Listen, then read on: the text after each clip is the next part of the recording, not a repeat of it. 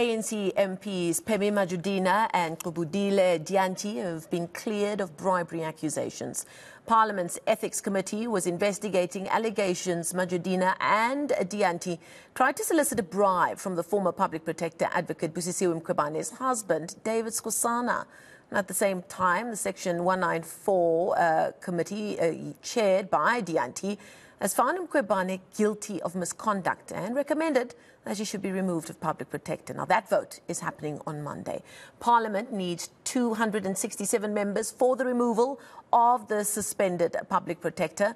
Let's talk more about this now with Political Analyst Zamokuhle Mbandlwa, who joins us virtually from Durban. Zamokuhle, thank you so much for your time this evening.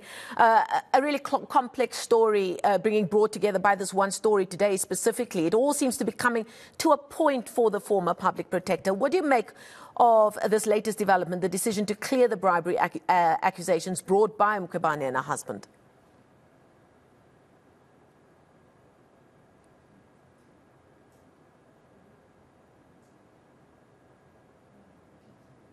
Oh, it seems the technical gremlins and load shedding has been against us tonight with regards to our crossings via Zoom to various parts of the country. So hopefully we can have that conversation in a little while. We'll try and see if Zamokuhle can hear us. Zamokuhle, I was saying that all of this seems to be coming to a point for the former Public Protector. What do you make of this latest decision to clear those bribery allegations? Thank you so much for having me. Good evening to yourself and your viewers at home. Well, what I would like to say is the entire process of the impeachment of the Public Protector has been politicized. And it's actually showing even now that there is something beyond what they actually say the Public Protector have done.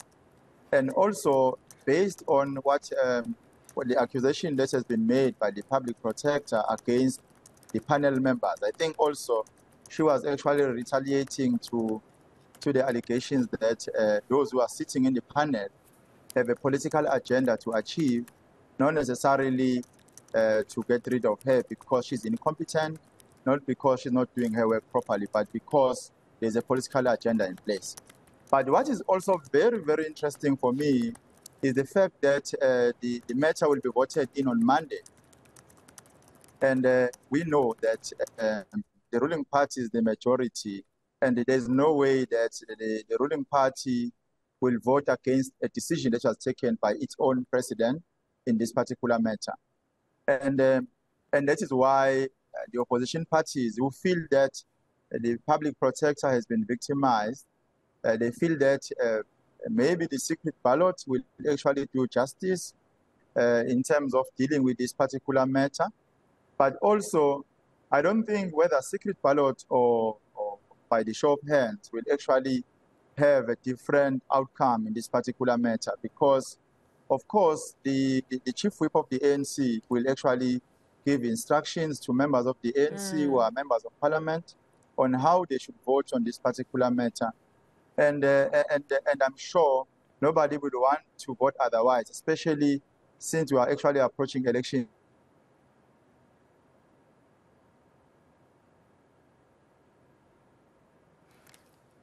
We seem to have lost. So no ANC member will actually vote otherwise. Office is coming to an end as members of parliament.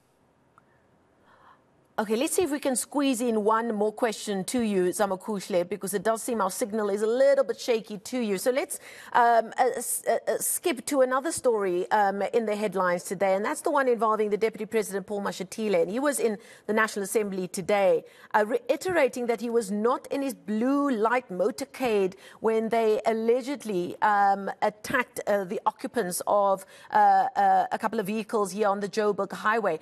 This is a story that's really tainted his office, hasn't it? How have you read how it's played out?